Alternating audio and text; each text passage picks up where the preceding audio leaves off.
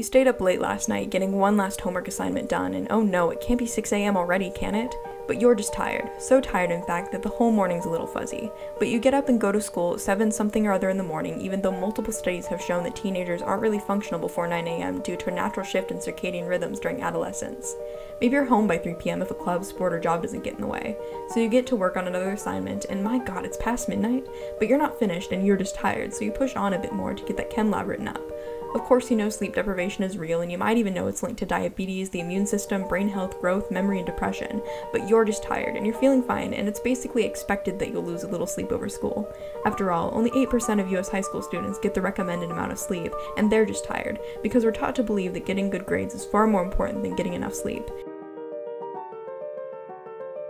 And maybe it's not a big deal that sleep deprivation can lead to mental health problems, high-risk behavior, and addiction because you're just tired, or that the rate of insomnia in teenagers is as high as 23.8% because you're just tired, or that 55% of all follow-sleep crashes were caused by drivers under the age of 25.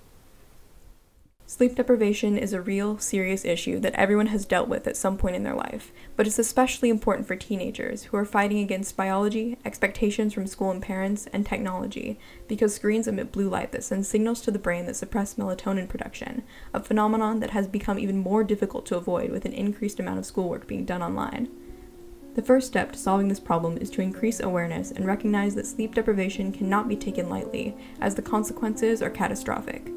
For more information about the symptoms, causes, and treatments for sleep deprivation, visit sleepassociation.org/sleepdisorders/sleep deprivation or sleepfoundation.org/teens and sleep.